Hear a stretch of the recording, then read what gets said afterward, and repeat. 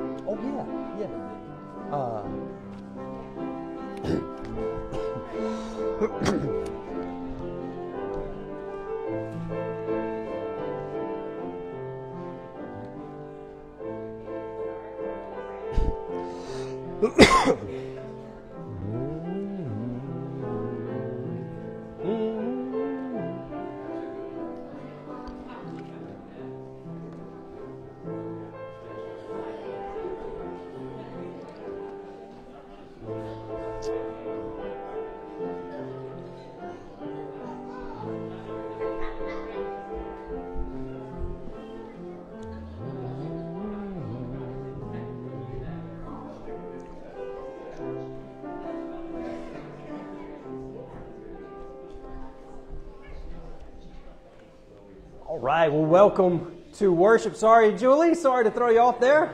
Sorry about that. There we go. Now it all works. Welcome all to worship. So glad to have you here with us. I believe the only are there any other announcements? Are there any announcements? Okay, the only one to repeat was Jane Saddle cannot be here with us here this morning, but she did write to me to say, remember to write prayer requests on those strips and put them in the offering plate and bring bags for feeding of the multitudes. Kelly. Can you say a few words about the Kairos week? I know we have plenty of cookies. Yeah, I will do that later on in the service. Yeah, we're going to have a Kairos report right before our congregational prayer. So that went well from what I heard. So we'll hear more details about that. Looking forward to it, Adair. Just make sure everybody's got the barbecue on their calendar for the last Saturday in October. Last Saturday in October, barbecue, 5 to 8. Sounds good. Sounds good. Mission fundraiser. So y'all remember that. Come by and get a plate of barbecue and support the ministry here. Well, let us all stand, please, and let's praise our Lord here this morning. Our call to worship comes from Psalm 98. I'll read the regular print together. Corporately, we'll recite the bold. This is God's Word. It is our King calling us into His presence to worship Him this morning, and it reads this. Oh, sing to the Lord a new song, for He has done marvelous things. His right hand and His holy arm have worked salvation for Him. The Lord has made known His salvation. He has revealed His righteousness in the sight of the nations. He has remembered His steadfast love and faithfulness to the house of Israel. All the ends of the earth have seen the salvation of our God. Make a joyful noise to the Lord, all the earth. Break forth into joyous song and sing praises. Sing praises to the Lord with the lyre and the sound of melody. With trumpets and the sound of the horn, make a joyful noise before the King, the Lord. Let the sea roar and all that fills it, the world and those who dwell in it.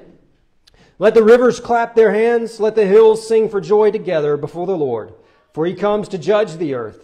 He will judge the world with righteousness and the peoples with equity. Let us pray. So, Father, we thank You for calling us here this morning. We thank You for this wonderful call. Lord, there are so many distractions that can so play into our minds here on this Your day, on this Your hour. Lord, this is the market day place for the soul. This is the place we get nourishment and sustenance for the week. And so, Lord, I pray that You'd remove from us these distractions, these reminders of sins of past, these reminders of events coming up, whatever may be the case. Lord, by Your Spirit, I pray that You would form, shape, and mold us into a people ready to worship this morning. And Lord, may You take and receive this worship. Make it acceptable in Your sight.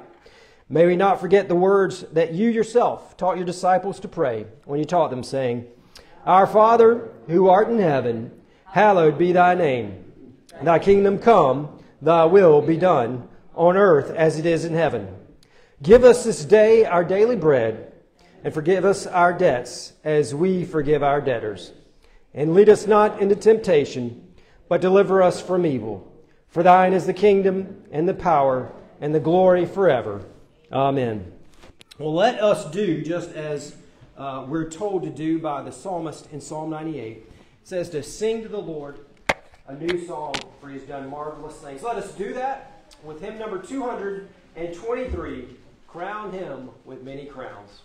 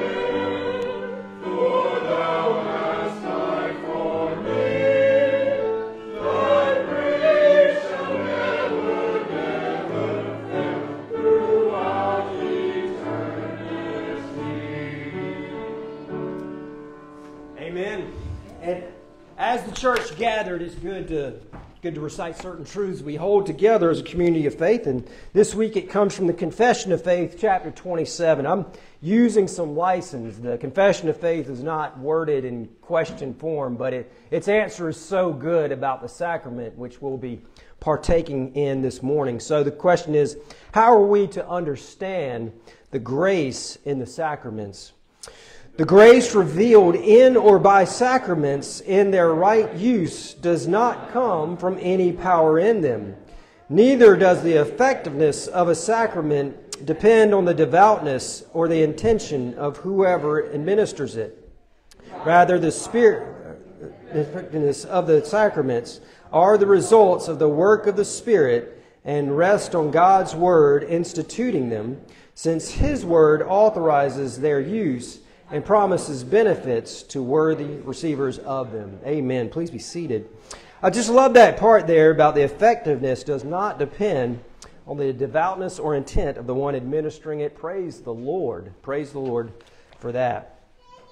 Well, as we come to worship, we are also going to confess our sins, and that is found there in your bulletin. Our prayer of confession is done togetherly as a corporate gathered people. But I want you to look especially at the verse of pardon. Acts 13, 36 through 39 says this, and this is a speech, I believe, from Peter. He says this, "For David, after he had served the purpose of God in his own generation, fell asleep and was laid with his fathers and saw corruption. But he whom God raised up did not see corruption. Let it be known to you, therefore, brothers, that through this man forgiveness of sins is proclaimed to you. And by him everyone who believes is freed from everything from which you could not be freed by the law of Moses." Now there we go. You can't be saved by your behavior. You can't make it to where God says, I have to save you because you're so good. It doesn't work like that. No, in fact, it's all by grace. Praise the Lord. The pressure is off of you. You rely on the righteousness of another.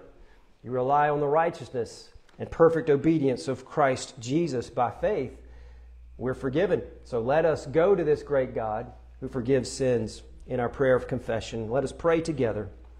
We confess to you, affectionate and forgiving God, that we oftentimes alter your message. We choose which parts to confess and only obey the parts that don't ask too much of us. We seek your forgiveness for disobeying your word, and we openly admit our transgressions before you. In the name of Christ we pray. Amen. And so it is, Father. We give you the next few moments in silent confession.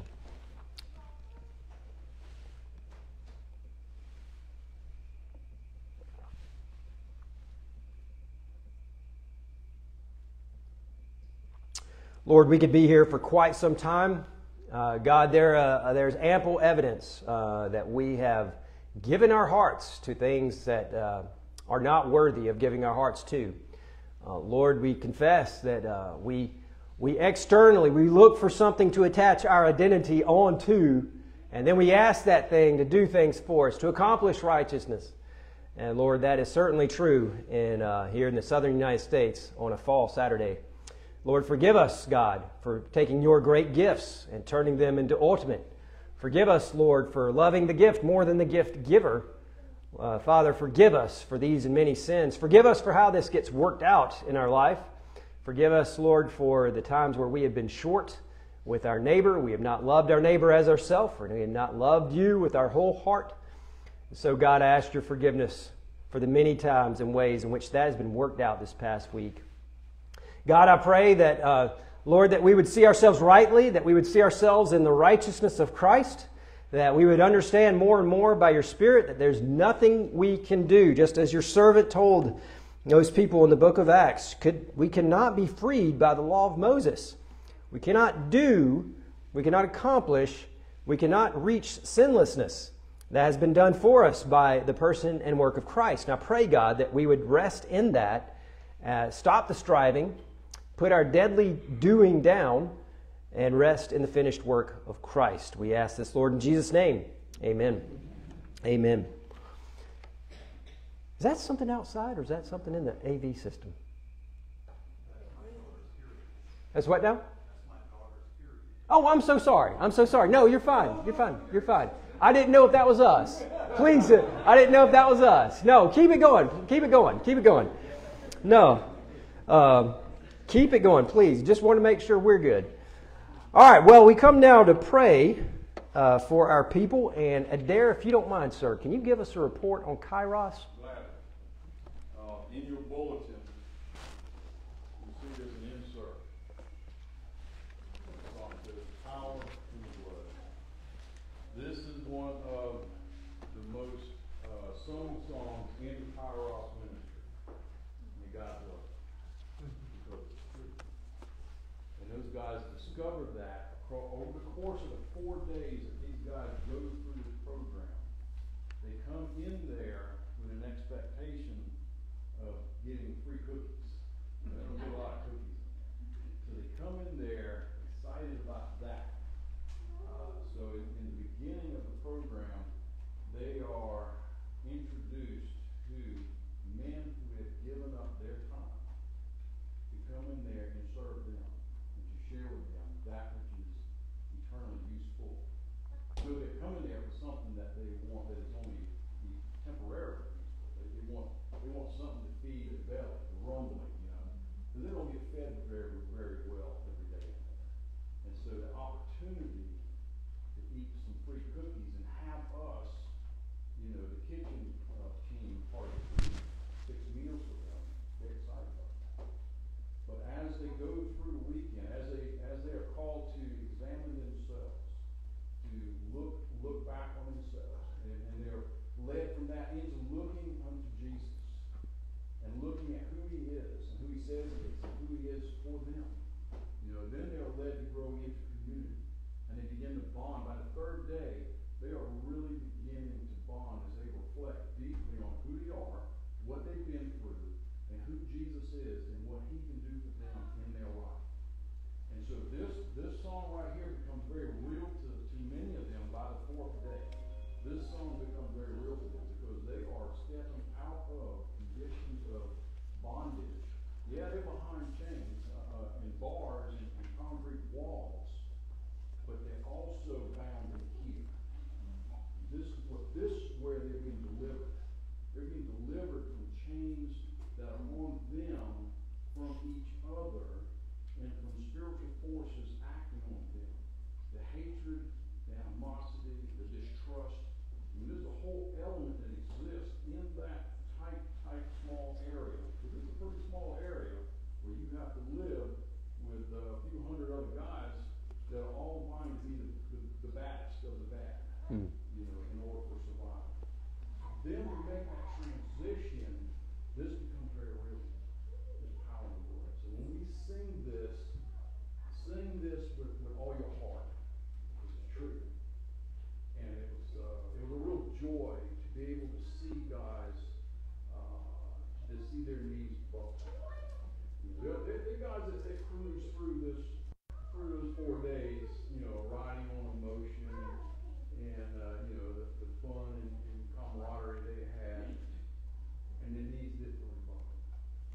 There's some that did that, but there are others that were deeply touched, and their hearts, and you could tell. And so we pray for them. Thank y'all for praying for them. Thank y'all for making those cookies. That it's called, in Crucio and pilgrimage, it's called palanca. And there they call it agape, which is, agape. But that's palanca is the Spanish word for lever. And what that does is it gets in the cracks in their hearts where they're in pain, and it pries it open to let Jesus come in and drain the wound that has been sealed up for so long. There's so much hurt and pain in them. So those letters that were written, all the placemats that were made, especially from the kids, the drawings, all of that worked mightily in these guys having their knees buckled before Jesus and crying out to him. Awesome. And for those maybe new with us, Kairos is a prison ministry that we've been doing for quite some time. It just started back up, and you go right into the prison itself. And for 4 days, 4 days, you're there getting to know these guys very well. And some do turn and place faith in Christ. But as you can imagine, that is quite the process. The process of undoing a lot of sin patterns and being sinned against is it's heavy. And so we praise the Lord that the Lord is faithful to use this week with them. Well, I'll take that on. I want to pray for Kairos, and I also want to pray for Jane Settle. Jane's doing well. She just can't make it here, and she's just fighting a cold or something. So she just told me via text, can't be there, fighting the crud, and so please make this announcement. So I'll pray for Jane. Anybody else we can pray for here this morning?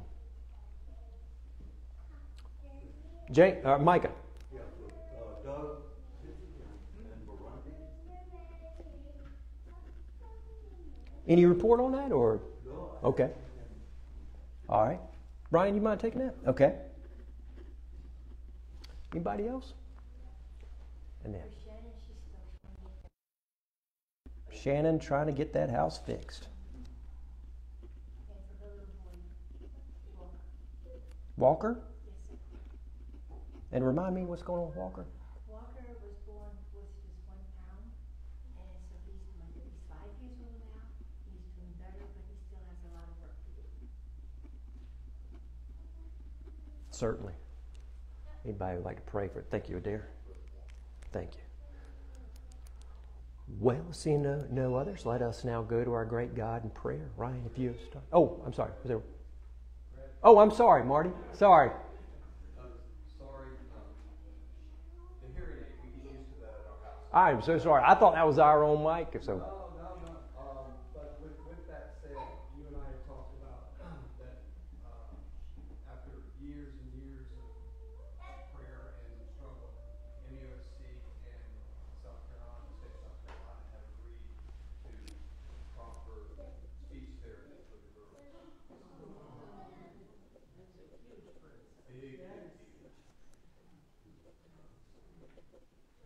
We're excited. That is a very big deal. So there's speech therapy available to the girls now through MUSC. We praise the Lord for that being available. And it was sort of miraculous how it was able to occur. And so nothing random in life, and we praise the Lord for Him directly handing a gift like that to the girls and to you. We had talked, this would take up even more time. We had, that the Wednesday morning, I had mentioned it to you because I couldn't say it in public because I was just weak.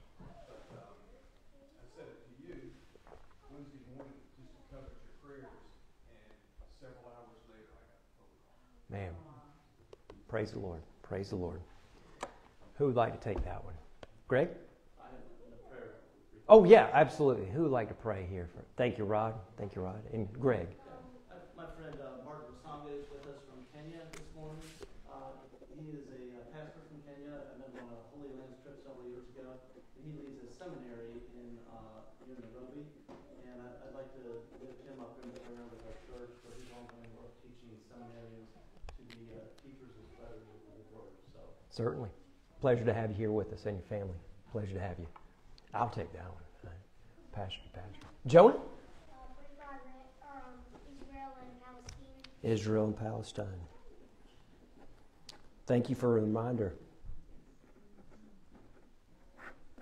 Who would like to take that's a pretty heavy one.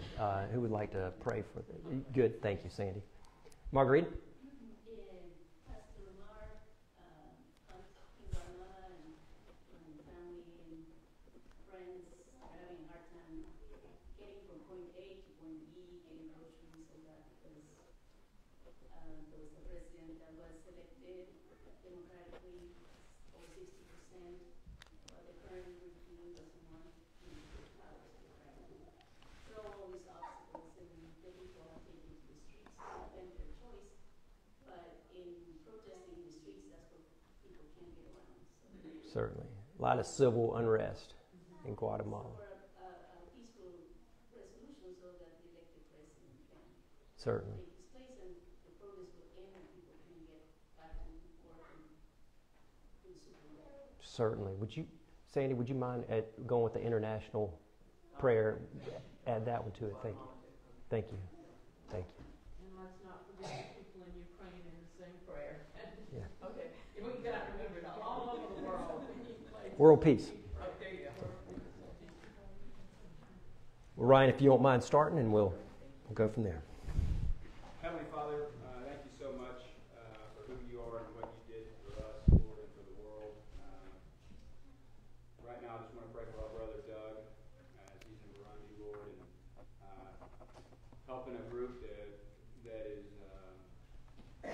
just exploding when it comes to your spirit there, Lord. And I pray that you give him safety, you give all of them safety, Lord, that you will use him as a vessel for you, and that you will work on his own heart while he's there, Lord. Just give him safety, expand that territory, Lord, to grow throughout more parts of Africa, Lord. And we just thank you for his passion that you've given him for those people, Lord.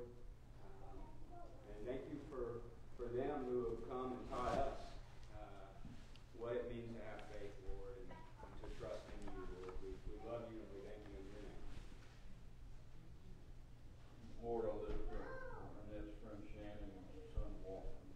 God, I pray for repair of her house. I pray that this very circumstance, Lord, and draw her heart ever closer to you, that she would look to you completely for her provision in every way.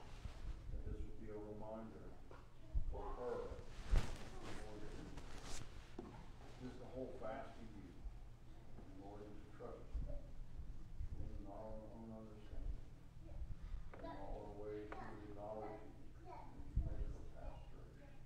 God, I pray you will walk us, God, as the healing and wholeness of his body. And we would come to know that you knit together in his mother's womb.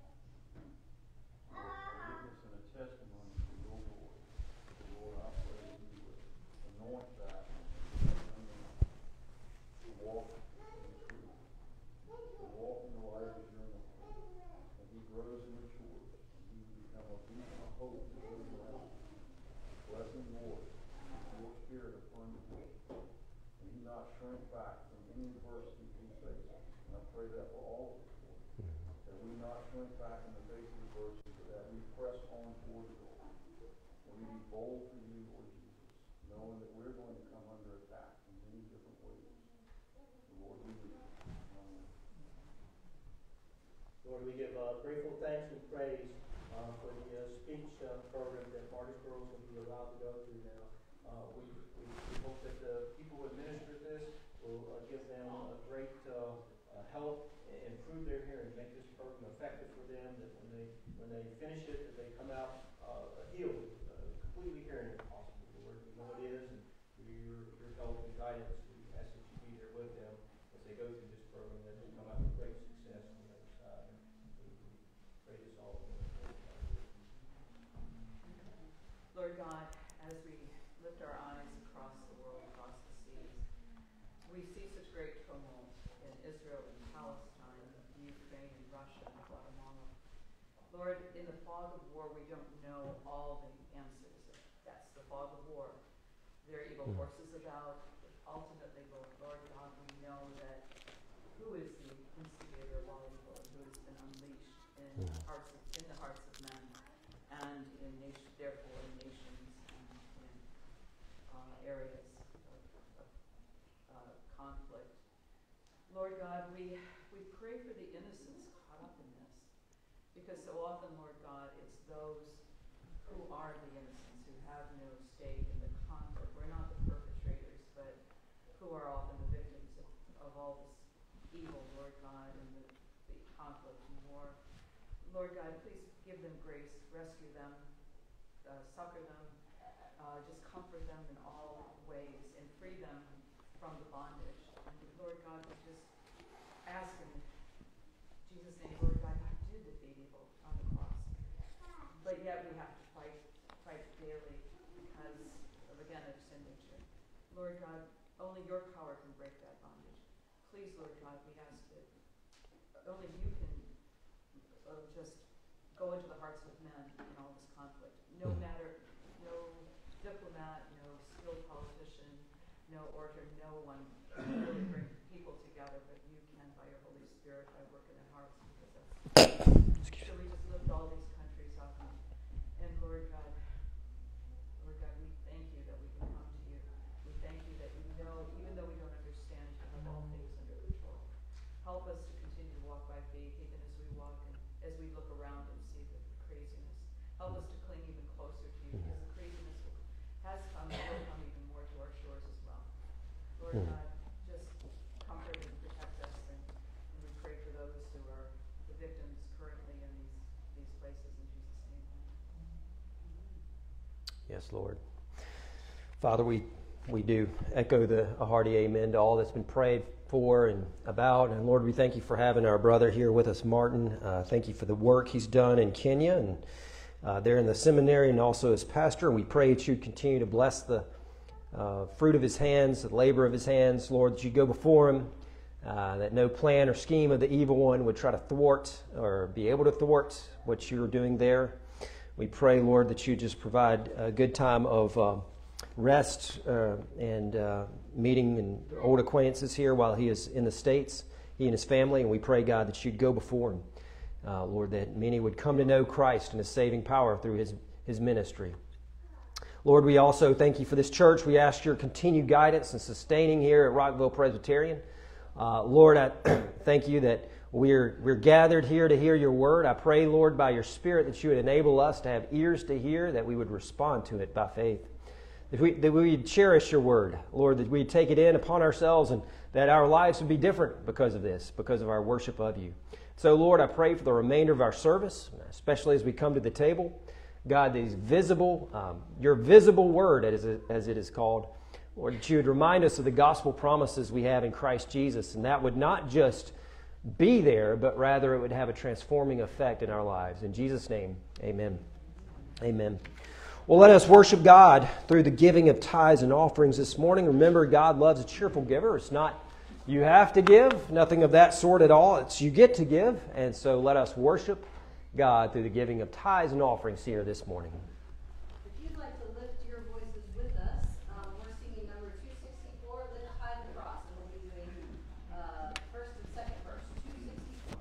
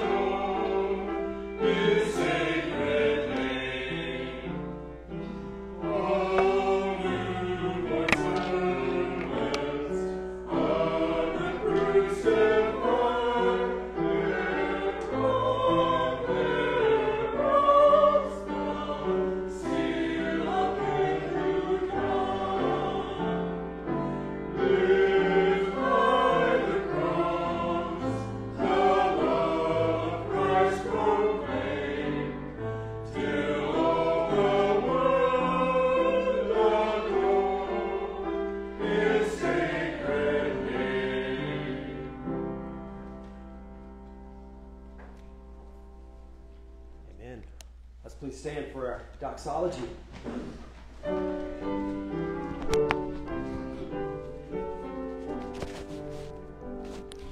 Praise God from whom all blessings flow.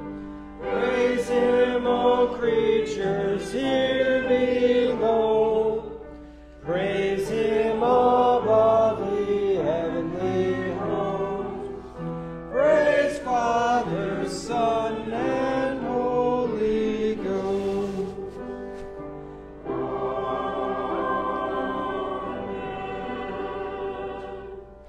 Lord, we thank you for being so generous to us, and giving us the ability to give back to you. It's already yours. And so, Lord, we pray that you would take these gifts and tithes and offerings, use them, Lord, to mightily impact your kingdom for the glory of Jesus. In his name we pray. Amen. Amen. Please be seated. I invite you to turn into our last portion of 1 Timothy, well, the epistle of 1 Timothy, and we'll be in chapter 6, the last few verses. If you have a Pew Bible, I believe it is 993. And this is verse 11 of 1 Timothy 6. This is God's Word. Let us hear it. 1 Timothy 6, verse 11. But as for you, O man of God, flee these things. Pursue righteousness, godliness, faith, love, steadfastness, gentleness. Fight the good fight of the faith.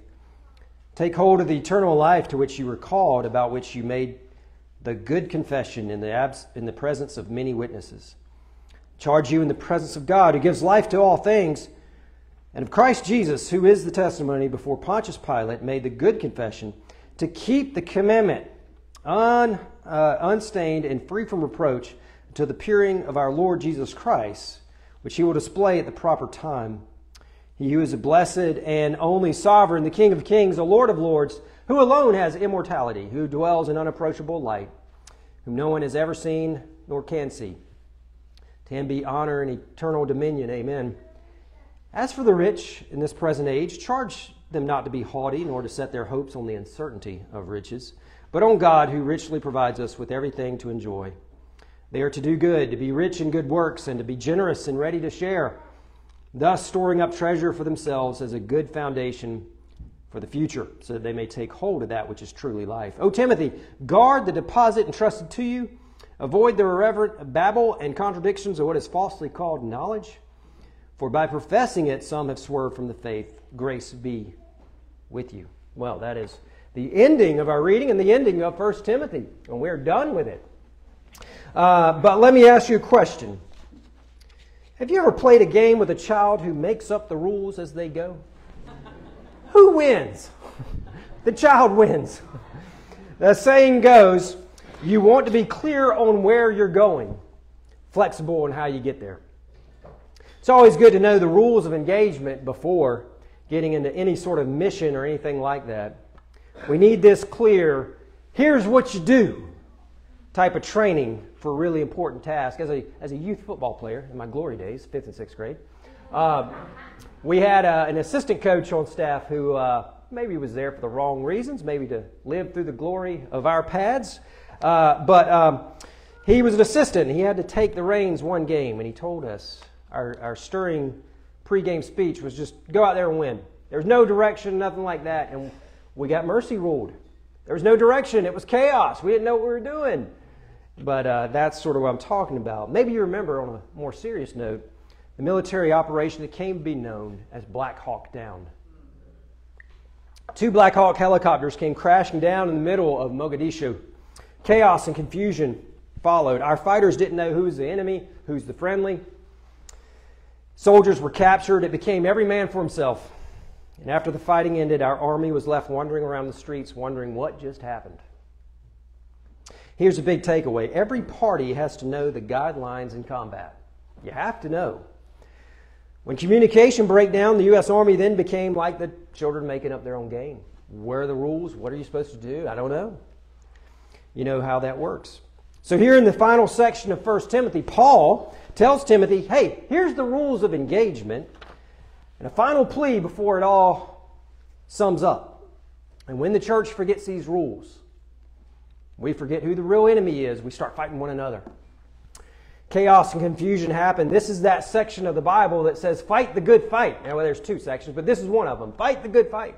We typically have this as maybe like a mantra for somebody going through a rough time. And there's nothing wrong with applying it there, but contextually, well, we'll get to that. It's actually about something totally different.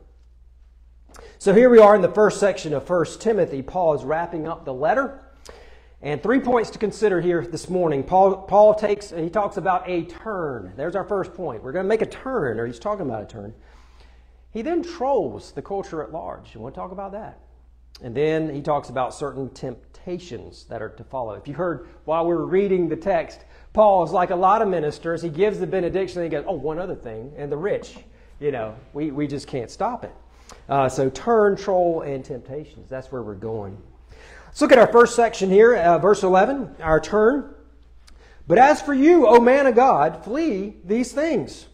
Pursue righteousness, godliness, faith, love, steadfastness, gentleness. Fight the good fight of the faith.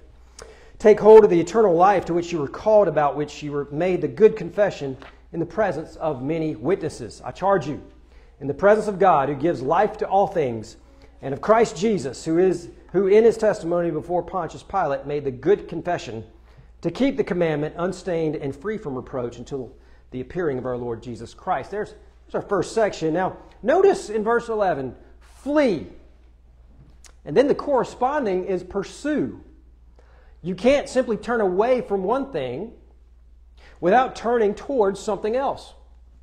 Fleeing means you pursue something else. In 1984, we had an eclipse. I was a little first grader, and we were going outside. It was a partial eclipse, and the teacher told us, do not look in the sky. What do a bunch of 6-year-olds do? Yeah. Do not look up at the sky. And how that teacher expressed that was, look at the grass, look at the dirt. In fact, you're going to look somewhere else. Don't look at that thing. But don't look at that thing wasn't good enough. You're going to have to look towards something else. This is the charge in the first point. I love what Philip Ryken, he's a pastor who's now in glory, wrote this. If all we do is run away from one sin, we will run right into the arms of another. The human heart is like a popular ride at an amusement park. Sins are lined up at the entrance, waiting for a chance to get on and enjoy the ride. And Satan is happy for a sin to get off and ride every now and then, provided another sin can climb on there. So a man finally masters sexual temptation, but then he becomes a glutton. Or a woman learns to control her tongue, but she still harbors proud and jealous thoughts. Real growth in godliness means more than just trading one sin for another. That's a good point. There's a pursue aspect to our turning from sin that we forget sometimes. Yeah, turn from sin, but don't turn to another sin. Here's the twofold call to Timothy. Retreat and pursue. Pursue all those characteristics: righteousness, good godliness, faith, love, steadfastness. I wish we had time to look at all of these, but let's just look at the first two. What are we to pursue? Righteousness and godliness. How do we do that? What does that look like? Well, this is conduct according to God's will. This is what pleases Him. Paul isn't calling these people to muster up a certain amount of morality or something like that within their own strength. The Christian life isn't like a Christmas tree where you externally place things on the tree from the outside. No, we don't just adorn ourselves with good works. It's a tree grown through the wintertime. It produces buds, meaning there's life in the trunk. The life of Christ, as it goes through the believer, will evidence itself out in many ways. It's more organic. It's not simply putting on external works and saying, look at me. It's more inward. Pursue what God by His Spirit is determined to produce. As soon as we put our hands to the plow, we'll realize something. God is working by His Spirit in us. Pursue righteousness and godliness. And this isn't a call to become good, in quotes. No, it's a call to become what you already are in Christ. Notice, too, the call to fight the good fight. Now, this isn't a call to go out there and fight culture wars, although, yes, indeed, we need to stand up in a culture that becomes more antagonistic to Scripture, and sure. But if we're going to have to pick a fight, it's about doctrine within the church. That's the context at large. Remember the false teachers, they were just mentioned in the previous text. Here's a strange truth about the church. I can't quite figure this out, but it's universal. Sound doctrine doesn't remain if you're passive. It rather has to be fought for actively. So if you did nothing, hands off, and just let the church go as it goes, it will veer and drift towards unorthodox, unbiblical views. Just how it goes. Left of itself, it will drift towards unorthodoxy. It's the strangest thing. Left to itself, it will always do that. So the remaining true to the Word requires warfare. This is Timothy Timothy's call to arms here. Timothy and the church, be on guard when you hear the hiss of the garden. Did God really say? That was the original battle. He didn't really mean that. He was challenging God's word. So when the substitutionary atoning work of Christ is questioned, when the depravity of humanity is questioned, when the holiness of God is questioned within the church, you've got to pick up your sword of the Spirit, which is the Word of God. My former denomination, Orthodox as they come. Love them, and there's nothing at all unbiblical about them. But the second largest in that denomination had about 2,000 members in their heyday about 25 years ago. If you were to step into that church today, there's 35 worshipers. What happened? A culture of niceness that doesn't want to say anything, passivity in the response that's needed when unorthodoxy starts to rear its head.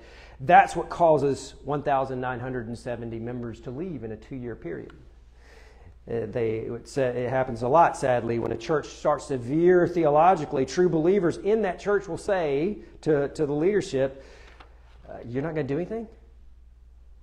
And that's what happens. Happens a lot, sadly. And that's what Timothy is told to do. It's not owning the libs.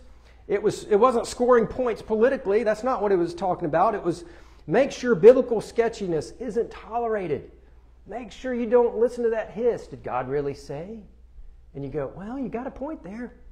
No, shut it down and fight the good fight, Timothy. So on a personal level, here's how I will apply this. We have this category, we all have this category in our life, I need to work on this. We all have that. We all. It's a grab bag of things that we know are not lined up with how God would have us live our lives. Approach those things with the same mindset. Flee it and pursue it. Turn from it, turn towards something else. Not just stop doing this thing, rather pursue righteousness. Pursue what God is already working in you. Secondly, I just ask you pray for us as the elders here at this church. It's not so much winning arguments on the internet with unbelievers. That's not what he's saying. Fighting for orthodoxy. May we never ever be charged with putting down our swords. There's way too much at stake. So pray for the elders, encourage, keep fighting the good fight. Now, let's look at our section of trolling. Paul here just burst into what seems like an impromptu doxology. Just praises God from nowhere, it seems. Verse 15. Latter part, he who is a blessed and only sovereign, the King of kings and Lord of lords, who alone has immortality, who dwells in unapproachable light, whom no one has ever seen nor can see. To him be honor and eternal dominion. Amen. He just does that out of nowhere, it seems like. But let's look at why he does it in some of these terms. Blessed. Let's look at that first thing about God. Blessed, who alone is who is blessed and only sovereign. Now, we've just gone through this in Sunday school maybe a couple months ago. The Beatitudes. What does blessed mean? Anybody? Ryan, you can say it. Okay, happy. Happy, content, we're good. God is that. He is happy. Think about that. With God, there is no frustration. There's no anxiety within the Godhead because He controls everything. And everything's going exactly how He wants it to go. Why should He worry when He controls everything? He's totally content because He's totally in control. Yes, He does display emotions such as anger, love, compassion, but that never affects His mind with worry. So we, as God's people, why are we walking around as a ball of frustration and anxiety when God is perfectly happy? We forget this. We need to be reminded God is absolutely sovereign, absolutely happy, absolutely content. To quote Kevin DeYoung, great PCA minister in Charlotte, says this: for many Christians, coming to grips with God's all-encompassing providence requires a massive shift in how they look at the world. It requires changing our vantage point from seeing the created world as a place where man rules and God responds to beholding a universe where God creates and constantly controls with sovereign love and providential power. That's a good quote. That is the God we're talking about. Next thing, not only is He blessed, He's the King of kings and Lord of lords. Here's a better literal way to say it. He's the King of those kinging and the Lord of those lording. The word is literally dunamis, where we get the word dynamite. He's a powerful king. He is the true king over those calling themselves kings. And if that's true, guess what? I don't have anything to be in fear of, because he's at the top of the mountain controlling. There is no one trying to control me who can defeat him. Let's think about the king of the mountain. There's no one trying to control me who can defeat him. This should encourage you. Every time we're tempted to say, why in the world would this happen? We can remind ourselves of the King of Kings and Lord of Lords rather than fret and worry. And we'll have to wait and see what he does with the situation. I'm reminded of Joseph. Think about that. Pretty much his entire life up to that point had been, we could call it a hard providence after hard providence. And there he has his brothers, and what he say? You meant it for evil, but God meant it for good. God meant it for good. So, why is this why does Timothy need to hear this? He's right in the middle of a place where they're going to start worshiping Caesar. They wait till him to die. You can't worship him while he's alive because you see all his faults. But once he dies, we're going to worship him. So that starts in Ephesus. And now Paul goes, after saying all these things, you're scared of Caesar? You're going to be scared of Caesar now? Timothy, buddy, the real king doesn't have to threaten people with death for bowing or not bowing. Stay strong. What's the next attribute? Immortal. God is deathless. He's incapable of death. He is the everlasting God. He's outside of time. He's unaffected by death. He is outside of history. He's bigger than history. He was here before history. He'll be here after history. He possesses eternity. We have endless life because he chooses to give it to us. The last attribute, he dwells in unapproachable light. In a word, he is holy. He is holy. He consumes everything that is unholy from his presence. He is so far removed from sin and sinners. He cannot sin. He can only act with perfect righteousness 100% of the time. So here's the part again where he's trolling. You can hear Paul going, after all these attributes, and you're scared of Caesar? Because all these are the reverse negative of the governing authorities throughout the ages who tells the church to be quiet.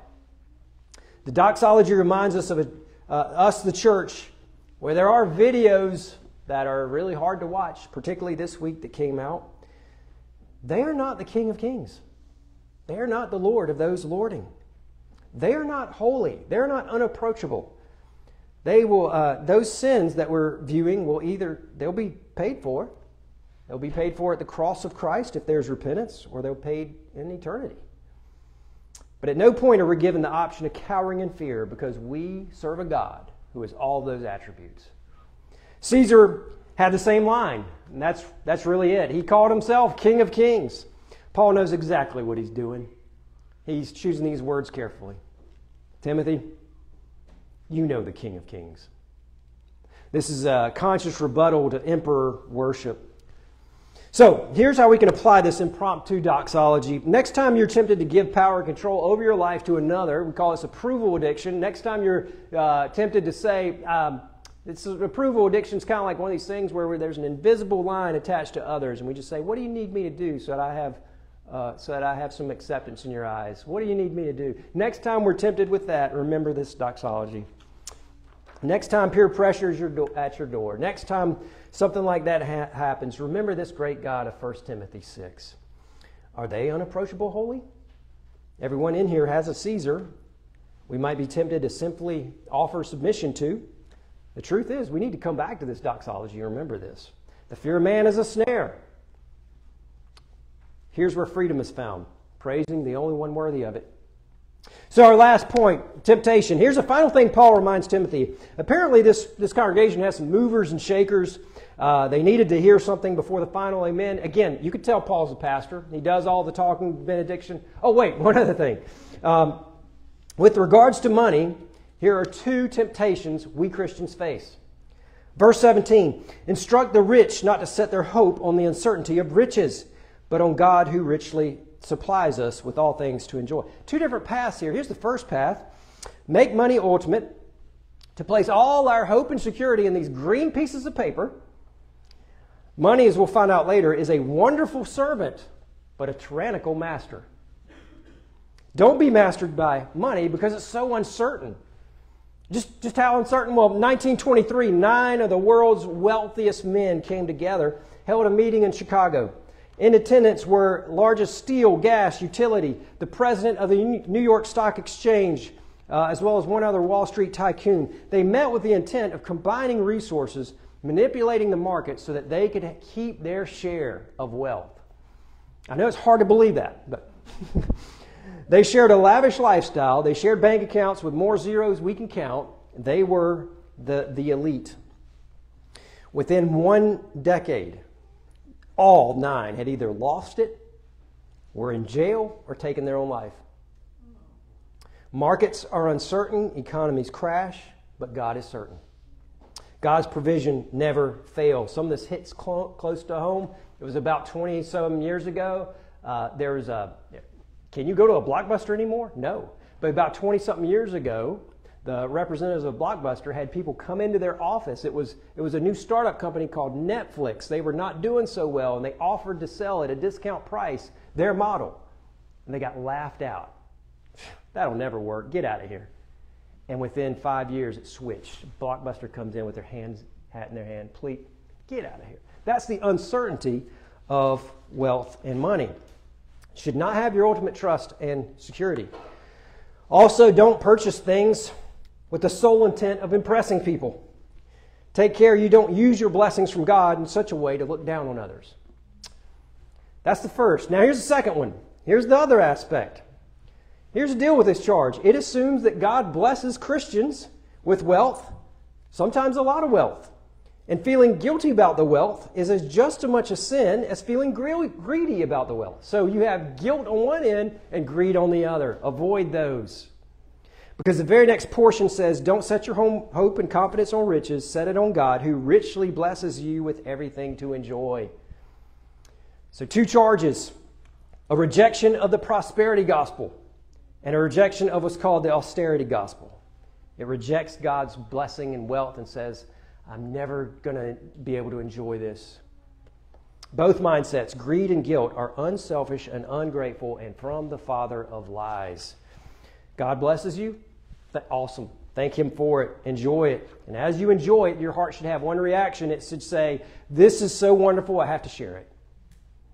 That is the demeanor for the Christian. We receive the blessings from God and say to ourselves, this is so good, I want others to have it. But right now, there's an underbelly of false guilt that seems to be approaching the church. Don't fall for it. It seems super spiritual. Don't fall for that. If you have a car newer than 2005, you should feel guilty. No. There's a weird thing in Western Christianity that feels bad for having. That wealth and material blessing is a disease. Well, if that's the case, don't share the disease with anybody else. Why would you want to give it away?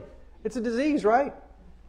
I hate to say this, there are some Christian organizations that will send a letter in the mail that looks like it's from somebody you know. And you open it, and sometimes they'll have like a bloody hand or something on there, asking for money to give. And if you throw that thing in the trash, you are a murderer. That's the idea. Or think about commercials sometimes used to run many years ago, pictures of children, and then they look at you and say, for just a cup of coffee, you rich Westerner. Now, is God pleased with guilt as a motivation? He's not. Nowhere in Scripture is guilt harnessed and weaponized to say, now give. Give out of your abundance, don't give out of your guilt. You know why? Because if we're giving out of our guilt, the next question is, how much do I have to give? And the answer is just enough to make the guilt go away. And you don't want to play that game either. Give out of your abundance. Guilt is a horrible motivation. And let me add, not pleasing to God. We parents do this sometimes. It's comparable. When one child does one thing against another child, we force an apology, and the apology is done. Looking at the floor and still angry. Now say you're sorry. Sorry. Is that real? No. Same way with guilt-based giving. Is that really pleasing to God? Is that really from the heart? Or is that just to say, this will make me feel a little bit better? This will keep the guilt away for a month.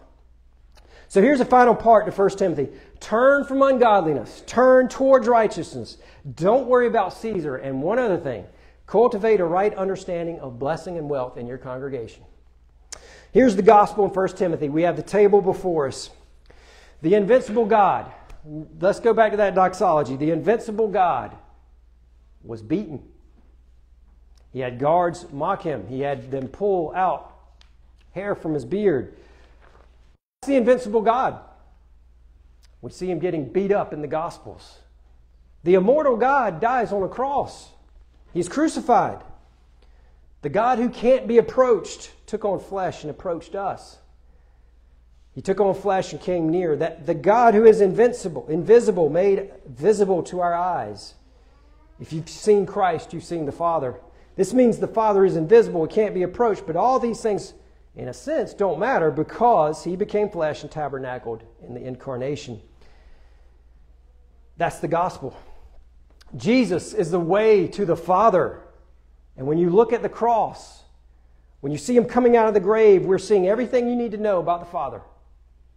When you come to Jesus, you come to the Father. The glory of the Father has been adapted to our creaturely level, to quote another pastor. So if our thoughts are filled with this great God who did so much for us, and we're taken up, and we see his creation, and we say it to the one who spoke all this into existence, universes come from when he speaks, remember. Then you go in and open your checkbook. Now you have the right perspective. You're only giving because of how great he is and what he's done for you. Let us pray to this great God. Lord, we thank you. Thank you for giving to us, Lord, not just material blessing, but Lord, you've given us Christ. And as we come to this table, I pray, God, by faith, we receive it. And it would change us, God, that it would change us into, as your word says, one form to another, Christ Jesus, into his likeness. So, Lord, help us to see ourselves rightly. Help us to see you rightly. And that we may offer our praise to you as a result. In Jesus' name, amen. Amen. Well, let us sing before coming to the table.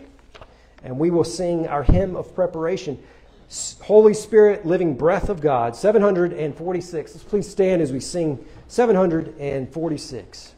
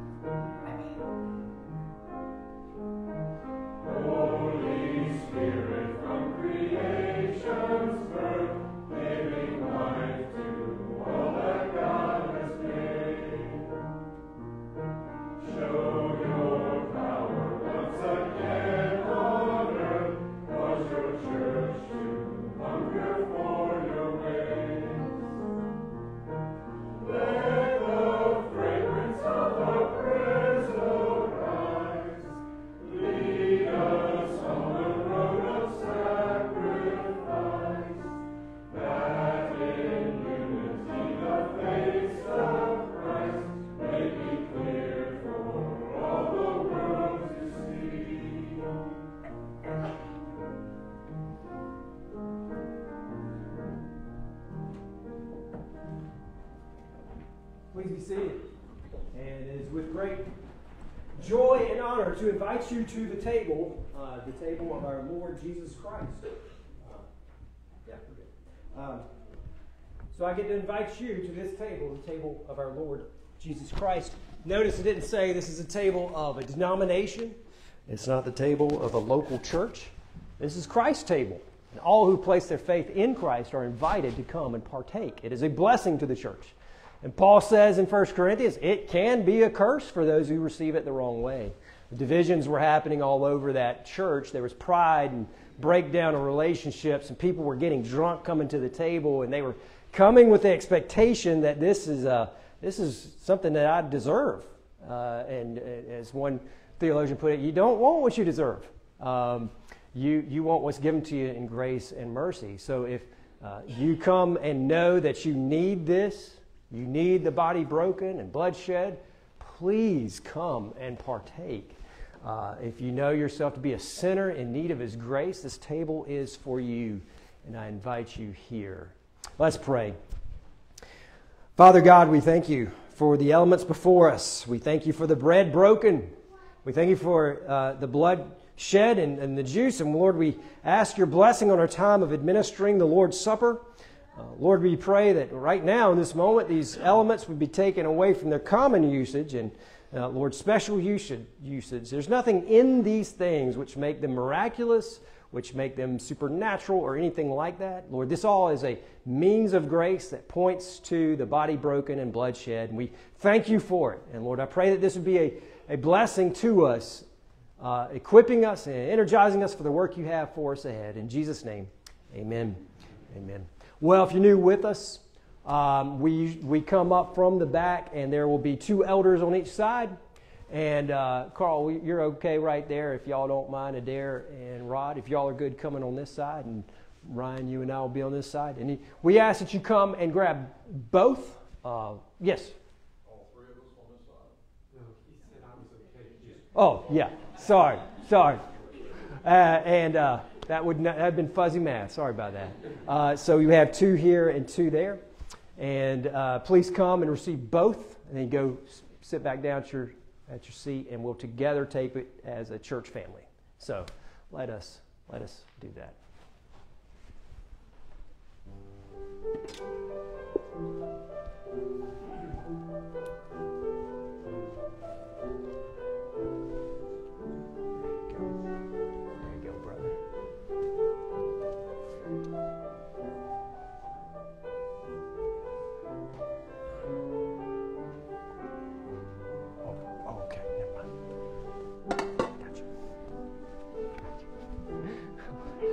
A moment of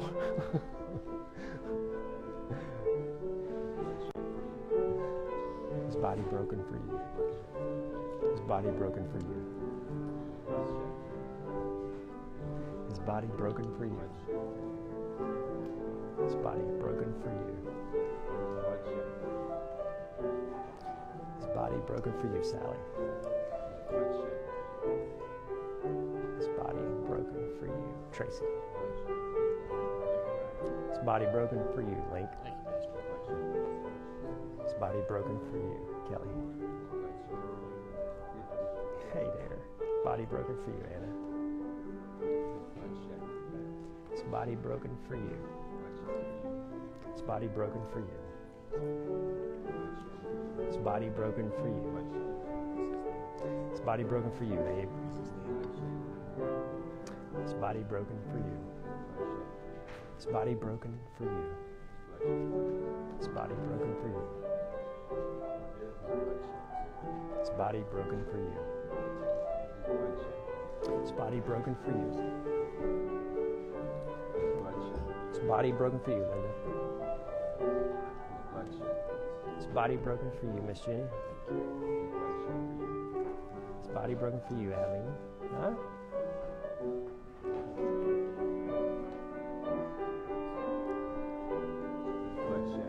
His body broken for you, Miss Ann.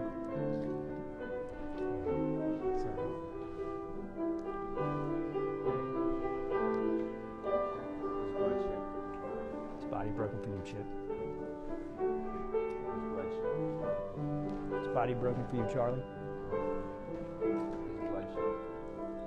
His body broken for you. His body broken for you. Great. His body broken for you.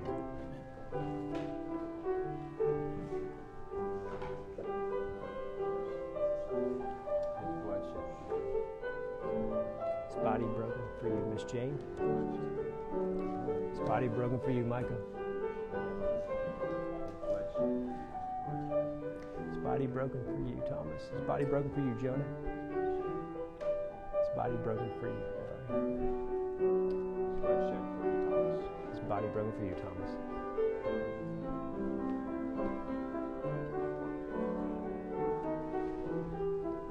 His body broken for you, Ryan.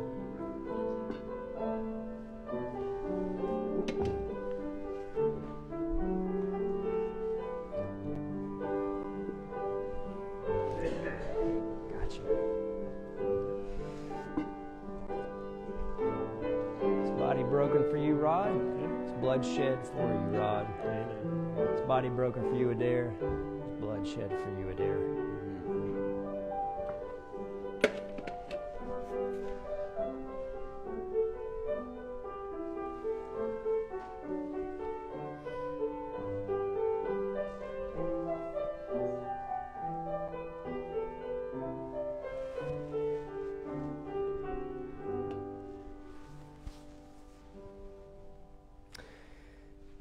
And to quote the great theologian, can't remember his name, but he said to the effect, take and eat. That phrase offered in the garden. Take and eat, which meant destruction. Well, Christ would have to go through poverty and death to redeem that phrase, take and eat. So this is what we're here celebrating this morning. Paul says in his word, but in the following instructions, he says, I received from the Lord that which I also delivered to you. The Lord Jesus, on the night he was betrayed, he took bread, and when he had given thanks, he broke it and said, this is my body, which is for you. Do this in remembrance of me. Let us receive the bread by faith.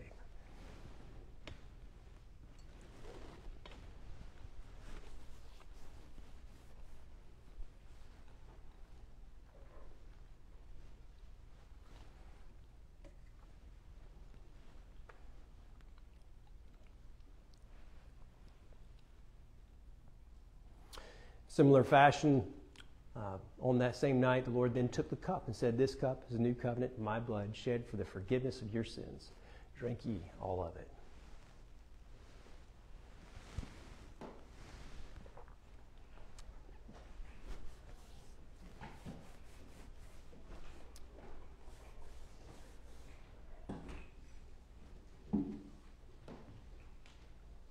Let us pray.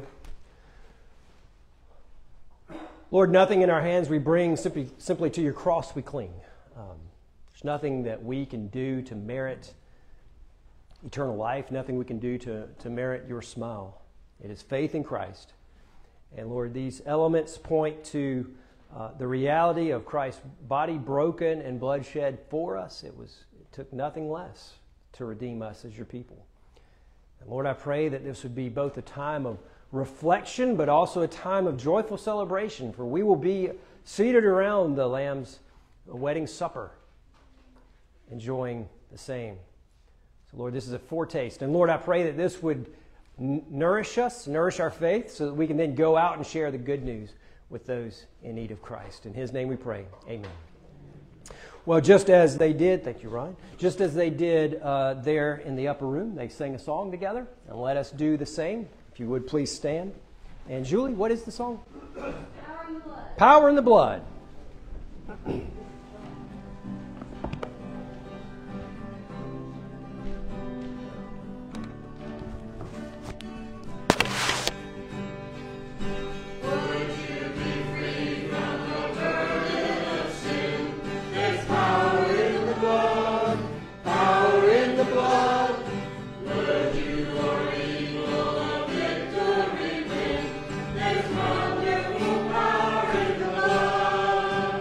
There